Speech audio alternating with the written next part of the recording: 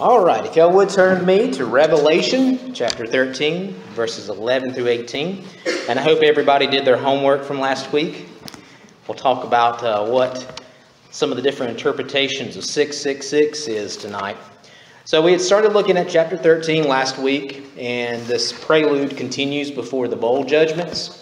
We see that the devil made claim upon the sea, and rising out of the sea, we were introduced to the Antichrist, called the beast in chapter 13.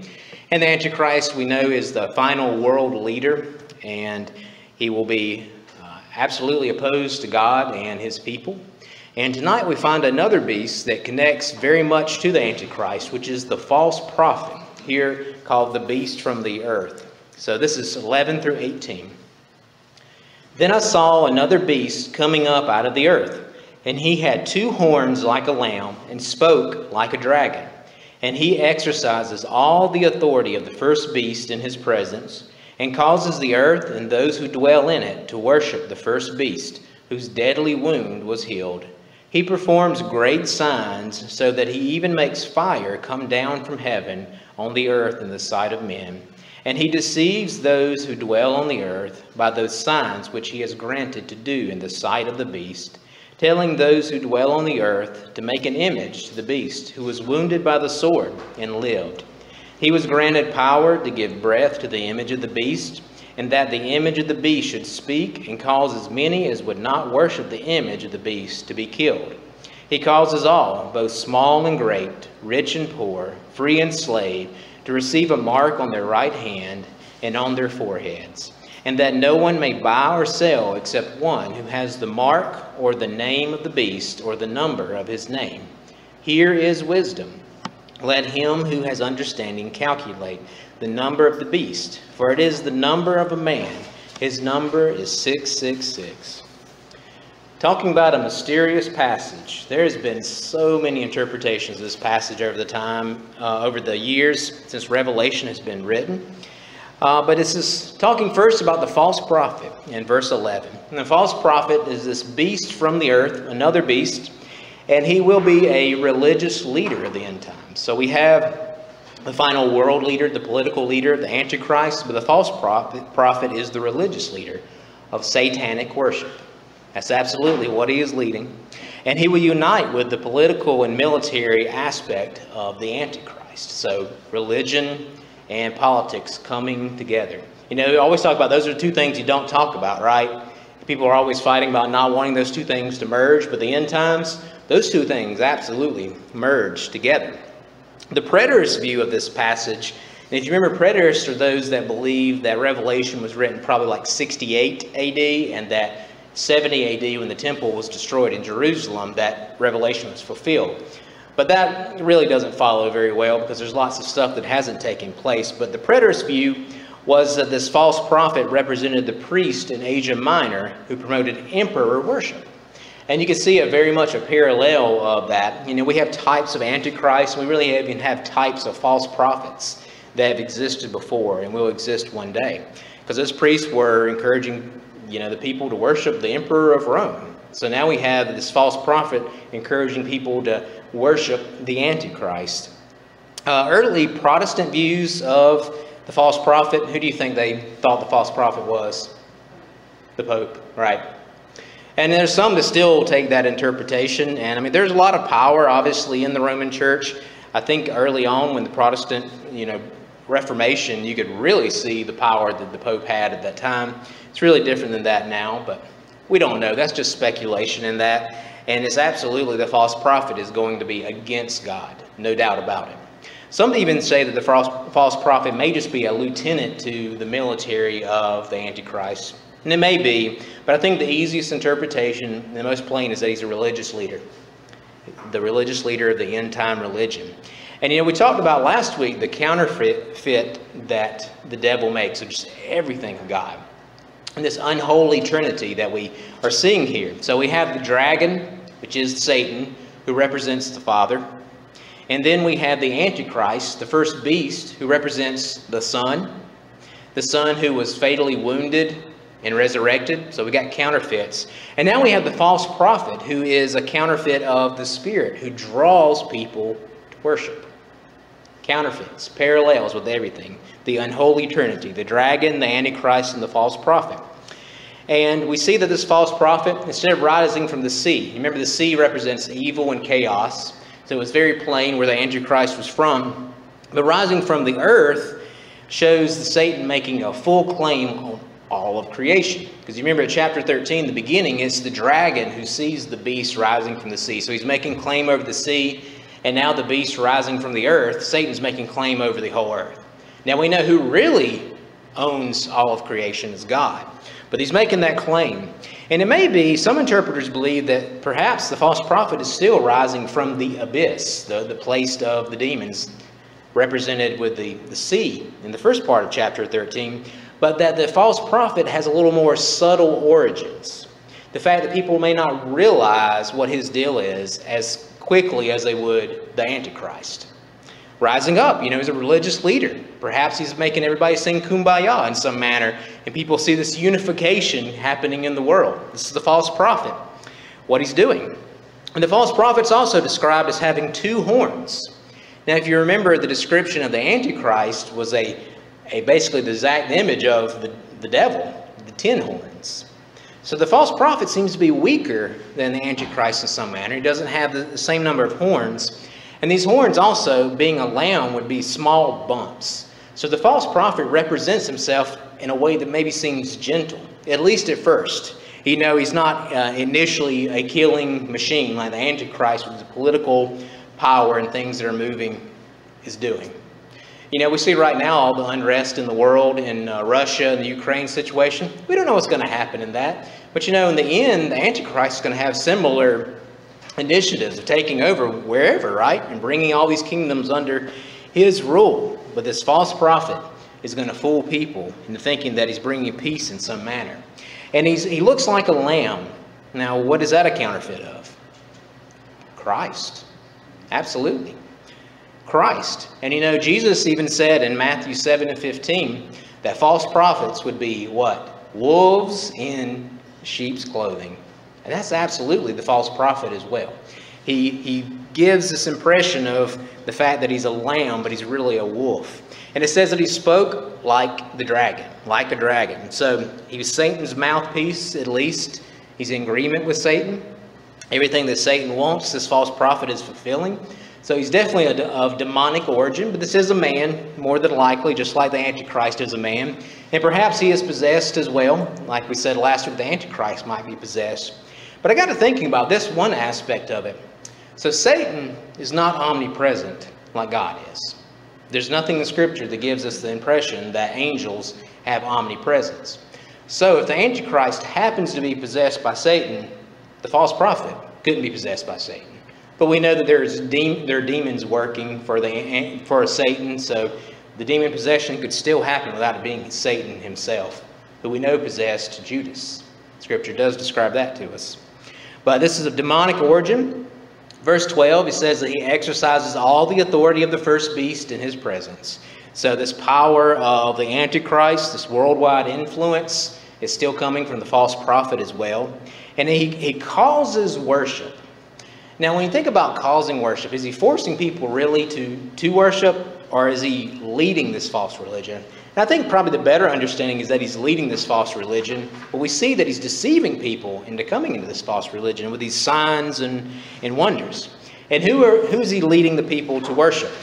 The one whose deadly wound was healed. That's the Antichrist. Remember this false image of Jesus, who probably has a false resurrection. Many interpreters believe that is the case, that he didn't really die and come back to life, but people are worshiping the Antichrist. And the false prophet verifies these things in verse 13, performs great signs so that he even makes fire come down from heaven on the earth in the sight of men. Yet again, counterfeit of God's work. You remember Elijah called the fire down. So he's got great signs and wonders and miracles. And we see parallels of this in the Old Testament. You think about before the Exodus, when Moses went to bring Israel out of Egypt, he would perform a sign, and then what would the Egyptian magicians do? They perform a sign too. Was it real magic? Nah, that's kind of hard to say. Now, Satan definitely has supernatural powers. There's no doubt about that. And there's some weird stuff going on out there that people mess with voodoo and things of that nature. But you know what? There's probably a lot of trickery, sleight of hand, fooling each other. But do you remember, I like especially the account of when the staff turned into a snake and the Egyptians made their own staff into snakes. What happened to their staffs? They got eaten, didn't they? God's power is greater than the power. So there's just counterfeits. And you also think about these signs and wonders that the false prophet's doing. And this time frame is really contrasting the two witnesses of God. You remember the two witnesses? They were performing miracles. They could call fire down from heaven as well. Very similar to Moses and Elijah. So he's making a contrast to them to convince the people. Don't follow them, follow me. Follow the Antichrist. So he's pointing them to the Antichrist. So he can call fire down from heaven. And again, Satan has supernatural powers. He is a spiritual being, but we don't know to what degree. These things are real signs versus falsehoods. But he's definitely deceiving people with whatever he's using. In verse 14 it says that he deceives those who dwell on the earth by those signs which he was granted to do in the sight of the beast. So it seems that he has been granted power in some way, and he deceives them, convinces them, and then he encourages them to make an image of the beast, an image of the Antichrist. And you know, it seems like we're like far away from idol worship in the United States, and at least what we think. But you know, idol worship still exists all over the world. Very much so, like real idols built. I remember going to a Japanese restaurant in Greenville one time, and we'd eaten there several times, and I went around the corner of one of their counters, and they had a Buddha statue there with the fruits that they would put before the Buddha. It gave me just the heebie-jeebies. I mean, it was just the fact that people are really doing that kind of thing, you know, even today. But at the end times, these people start to worship the beast, and he encourages them to build an image of the beast. This sounds very similar to in Daniel. Daniel chapter 3, when Nebuchadnezzar had the gold statue built. And you remember what happened if you didn't worship the gold statue? You went into the fire pit, right? Shadrach, Meshach, and Abednego. We know the story very well. So he's making some kind of image that the people have to worship. And some interpreters say that this image may be the throne that the Antichrist sits on, particularly during the abomination of desolation time. I think when you look at verse 15, probably the better plain reading of this is that it really is just a statue of the Antichrist. Because in verse 15, we see he's granted power again. Some kind of power to give breath to the image of the beast. So it's not just the fact that he speaks, but it says that he has breath. So this image is in some way alive. And it may again be some illusion, trickery with that, maybe a miracle, but he's been given power to fool people. Now, they're worshiping an idol that doesn't speak and suddenly is speaking. You think people are going to be amazed at that and fall down to that? You know, actually there's lots of records of idol worship over the centuries where statues were hollow, and there was a secret compartment where somebody would crawl in it and they would speak to the followers, so they thought that the statue was talking to them. Also, there's a record of professional ventriloquists basically doing the same thing and throwing their voice to these false idols to have people fooled. So, you know, there's lots of ways we could fool somebody with that today, wouldn't you think, with the technology that we have? But whatever it is convincing people, and they're falling down. And if they refuse to worship, in verse 15 it says, the cause as many as would not worship the image of the beast to be killed. Now, from the way you read this, it sounds like the image itself is killing the people that refuse to worship. So maybe there's fire coming out of this image. We don't really know, but again, very similar to Nebuchadnezzar, who threw people in the flaming fire. So if you don't worship, you die. Antiochus Epiphanes, that we spoke about last week, who was a type of Antichrist, he killed people that refused to worship him. We also have a letter to the Emperor Trajan in the 98 to 117, so this is very close to this time frame, ordering people to kill Christians that refuse to worship Roman gods. So, you know, the death of people for not worshiping is not anything new at all. And it's only going to intensify in the end. And actually, in Muslim places in the world today, there are people that are being killed if they refuse to become Muslim. That's been happening for a long time, and it will continue on like that into this end time. Verse 16, So they're worshiping the Antichrist. They have this image they have to bow down to. Now, all those that are worshiping the Antichrist, the false prophet causes all, both small and great, rich and poor, free and slave, to receive a mark on their right hand or on their foreheads. So nobody's left out at all in this. He causes them or implements the mark of the beast. The mark of the beast. And you can contrast this with the mark of God, where God marks out his people, his special people. And I want you to understand, too, that in the end times, there's no such thing as a neutral stance. You either receive the mark of the beast or the mark of God. And that's really true now. There's no neutral stance. You're either with God or you're against God. So the end times, if you are with God, if you are a Christian, you are not going to receive the mark of the beast. So don't worry about that. If you're right with God, you are not going to receive the mark of the beast. Now, it's going to be very trying times, no doubt about that. But those that have been sealed by God are protected by God. So you will not receive the mark of the beast if you are a Christian. And also understand that this mark of the beast is not some kind of secret mark. I think that's the thing people worry about the most, that somehow they're going to secretly have the mark implanted in them or on them. It's very, very plain. Look at the passage here, that false worship is taking place. That you're worshiping the Antichrist, that you have the statue of the Antichrist people are worshiping, and if they don't worship, they're killed. So there's no like sneaking in the back door of the mark of the beast. It's happening, it's connected to everything else that's going on. So I wanted to say right now, it's not the COVID vaccine, okay? And it's not the vaccine passports or anything like that. We don't know how the mark of the beast is going to be implemented exactly.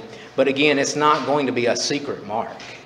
And here comes a question with it. Is this literal or symbolic when it talks about the mark of the beast?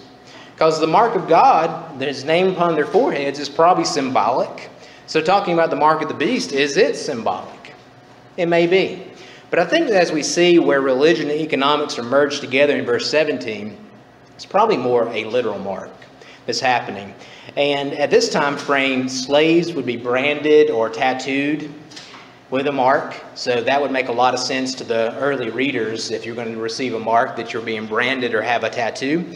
And today we think a lot about microchips. I think that's a very plausible possibility.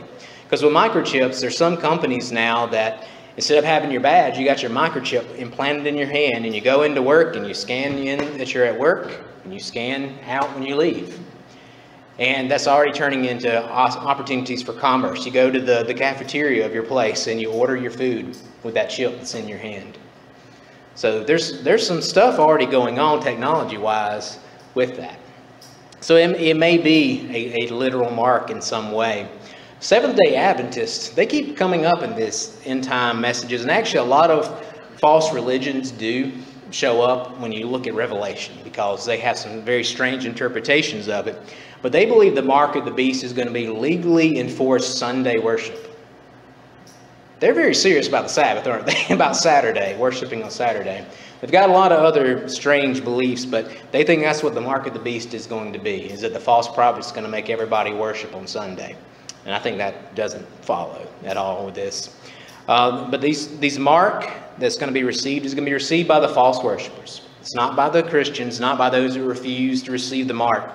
And it says on their right hand or their forehead. And if you remember, right hand has power in ancient literature.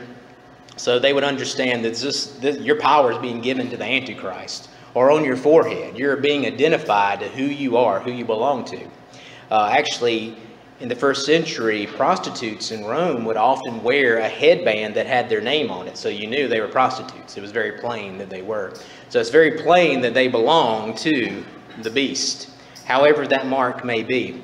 And I was thinking too about a parallel that is symbolism but was taken literal in Deuteronomy, when God tells Israel about having the scripture, on the doorposts and on the frontlets of their head.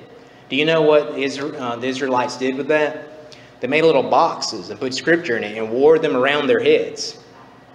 Frontlets on their heads. Now that's not what the scripture really meant, when you're keeping God's word before you all the time. But they took it literal with that. So there could be a mix of symbolism and literal interpretation of this too. But verse 17 again, I think it is definitely a literal mark in some way, because we see that religion and economics merge together. Now, there's some hard choices that come up. And the churches in Asia Minor that received the original book of Revelation, do you remember one of the things that was going on was the trade guilds? And basically, you could not participate in the trade guilds unless you participated in the pagan worship, the time of feast together, worshiping in the temple, whatever those things may be. If you didn't do that, you couldn't have your own company, your own business that you could run in that area, and you couldn't survive. So it's kind of like a union in the sense, but that's very much probably what the early readers were thinking about with this, that suddenly we can't participate in commerce because we're not worshiping these false gods. These hard choices. And you can even think about in the United States today. So there are Christian business owners that are being targeted for their beliefs. We know the whole thing about the making the cake for the gay wedding and how that person's life has basically been ruined because of their choice with that. But you see how religion, and this is secular religion, this is the atheistic religion that really exists all over the world, is saying you can't do that. You can't operate your business that way.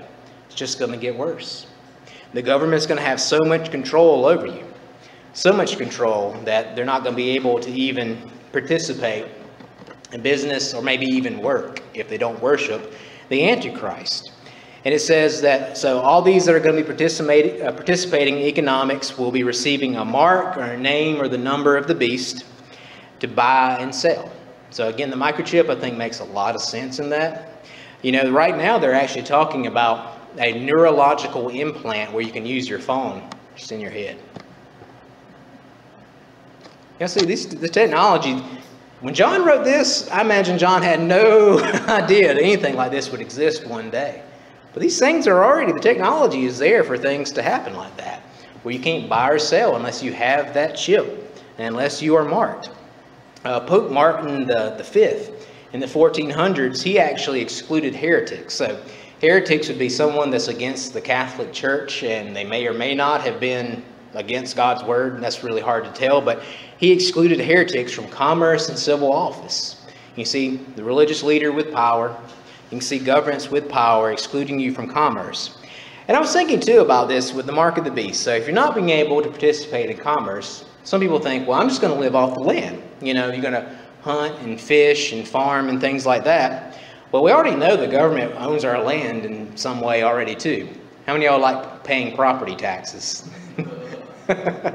All over the world, that's just going to get worse and worse. And you think about with hunting, fishing, and farming, you buy a lot of products to do those things. It's not that we couldn't do those things, but it's going to be difficult, very difficult, if you cannot go out and buy ammunition, go out and buy seeds, go out and buy just all the different things you need for hunting, fishing, and farming. So it's going to be a difficult time. And I want you to just imagine this too. We think about the food, not being able to work, but imagine being cut off from technology. Some of us may not care about that so much, but I can tell you, my generation, the generation under me, if we didn't have the internet, most people would die already. But imagine they're not going to be able to have access to the internet. You're not going to be able to stream your favorite shows or watch your ball game anymore. You're not going to be able to use your phones. You're not going to be able to have a TV. You're probably not going to be able to purchase a house or a car. This is difficult, very difficult. So, trying to fly under the radar is going to be very, very hard for people in the world. And there's probably going to be a lot of people that starve to death during this time. Verse 18. So what is this number of the beast? Here is wisdom. Let him who has understanding calculate the number of the beast, for it is the number of a man. His number is 666.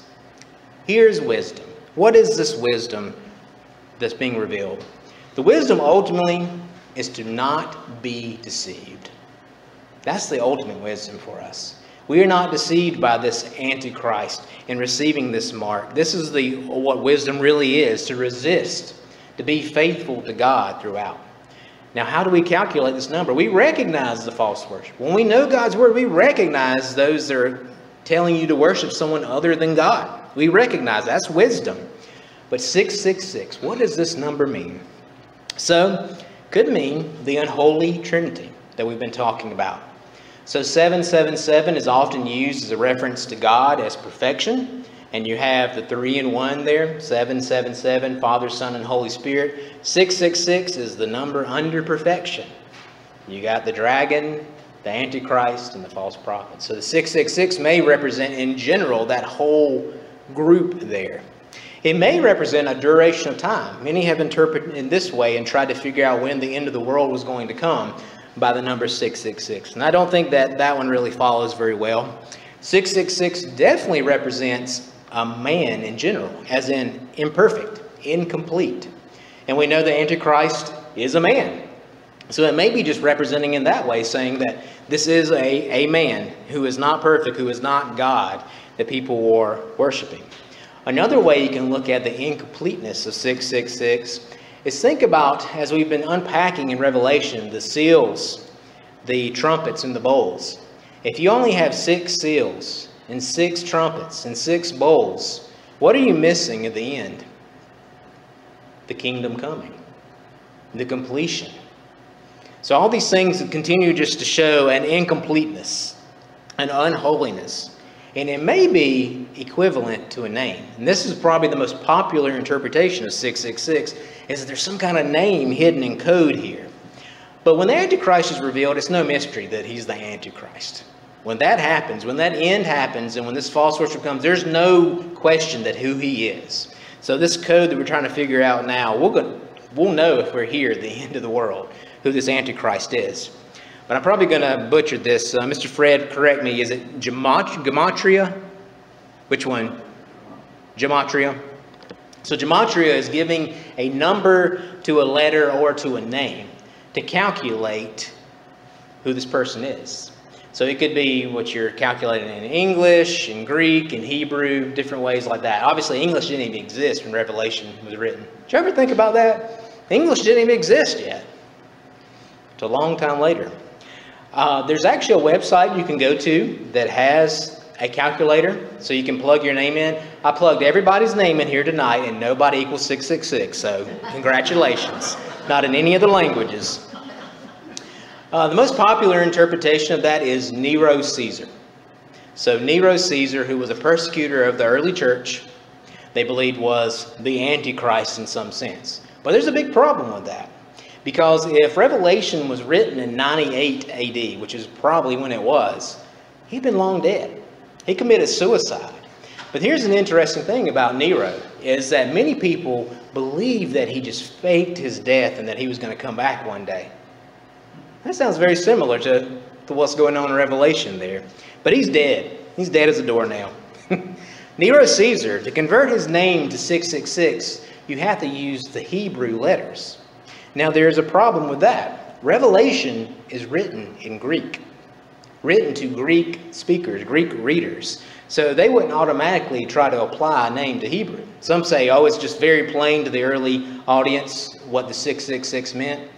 I don't know that that's really the case, especially if you're leaning towards Nero Caesar. And actually, in Revelation 9 and 11 and 16 and 16, John references Hebrew and Greek. So he really points out when he's saying this is something in Hebrew. So you would think that he would probably put in here this name as being in Hebrew. Doesn't mean that he would, absolutely, but that's, an assumption. So Nero Caesar is one interpretation, but he's already dead and gone. Later on, interpretations of Muhammad, the leader of Islam, was translated to 666. Hitler, various popes. And I mentioned last week Ronald Reagan. If you take his first, middle, and last name, the 6 letters, 6 letters, 6 letters. There's just all kind of strange interpretations. So I asked y'all for homework last week. Did anybody find any interesting interpretations of 666 to a name? Anybody? Not to a name for sure, but it's interesting if you look at most people, all of them are carbon-based. Mm-hmm. In periodic table, 6 is carbon, and carbon has 6 protons, 6 neutrons, and 6 electrons. Okay, so people are carbon-based. Carbon is number 6 on the periodic table, and you have 6 neutrons, 6 electrons, and 6 protons. Yeah. And the sixth letter in the Hebrew alphabet is Wa, W-A-W.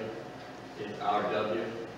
So every time time you use the internet and type in www.666. So the Hebrew letter that represents our W, people think about the internet, www.666. You know, you don't even have to type that in anymore. You just type in your, yeah. Anybody else find any interesting ones? Have ever heard any interesting ones? Well, the other one on the Caesar Nero, that has a real fallacy because Caesar is the title. It's not a name. That's true. His name was not Caesar Nero. His title was Caesar Nero. You really have got to force it to work, right? This is just another interesting thing with Caesar. Did you realize that that may not be the original pronunciation of Caesar? Many think, the linguists think it may have been Kaiser, the original way to pronounce Caesar. And that's just a kind of little tidbit there. Anybody else? You'll hear them. I mean, you go Google on the internet, you'll find a lot of interesting interpretations. There was one for Donald Trump, but I could not find it again. I plugged his name into that calculator and it didn't come out either. But, you know, there's lots of speculation that Antichrist is going to be a Roman and that he may even be a homosexual, like we mentioned last week. We don't know. There's speculation. But in the end, we are going to know who the Antichrist is. Whoever's here is going to know who the Antichrist is, because this worship can be very plain. And, you know, it's easy to translate things to 666. You know, you got to force and kind of manipulate sometimes with like Caesar. But it's not really that easy to do it backwards, to do the deciphering part. And that's really where we're at. We're just speculating when we're trying to decipher the 666 and what it really means. And here's another kind of monkey wrench in the mix of people trying to calculate 666 is that there's actual a textual variant. So it means that some of the oldest manuscripts of Revelation have a variant to 666. It's actually listed as 616. So one of the oldest passages we have is from the 3rd century of Revelation, and it's got 616. Interestingly enough, people have forced Nero Caesar to be translated with that again as well. But we don't know. We don't know who this is going to be exactly, but it represents a man, and that man is the Antichrist, and his identity will be revealed one day. And remember, at the end, there is no neutral position. There's not. You're either for God or you're for the devil, ultimately. It's not just the Antichrist. You're either for God or you're for the devil. And Christians will not receive the mark of the beast because they will endure to the end. We have been sealed for the day of redemption by the Holy Spirit who dwells within us. And God is the one who brings us to completion. Because here's the reality. If I could lose my salvation, I would. But God's the one who keeps us. When we come to Him in faith, He's the one that helps us, takes us, and helps us to endure to the end and protects us. So let us be encouraged in knowing that God wins and we are on God's side. Father, thank you for your word tonight. And I thank you for the fact that we know that you have all things under control. We may not understand the why of things that happen in the world, or even as we look at this passages from the end of the world of why you will allow certain things to happen. But we know that you have a time and you have a purpose, and that you will serve justice completely. And I pray that you help us to have confidence in who we are in you, Lord. Help us never to forget that we have been sealed for the day of redemption, and that you will continue to guide us. You will continue to help us to come to you, Lord. Even when we fail, we will continue to come back to you because our hearts have been changed. We are new creations. And I pray that you would just guide us as we look at your word, that you would encourage us through our trials, and help us to speak encouragement into our loved ones as well, those around us and in our church, and help us just to continue to be a light in the darkness. In Jesus' name I pray. Amen.